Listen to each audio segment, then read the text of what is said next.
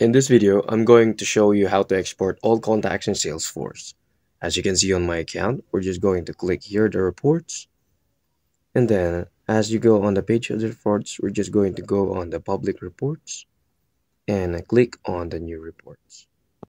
And after going on that page, as you can see here, we're going to click the accounts and contacts and click on the accounts or probably on contacts and accounts and start to make a report. And there you are. We're going to click the filters, the my contacts, and click that one and click the apply. We're going to refresh it.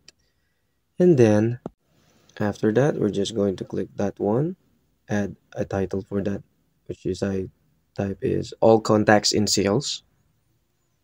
Or probably you can do other description on that. And then we're just going to click select folder, and on public reports, we're just going to select that and click save button.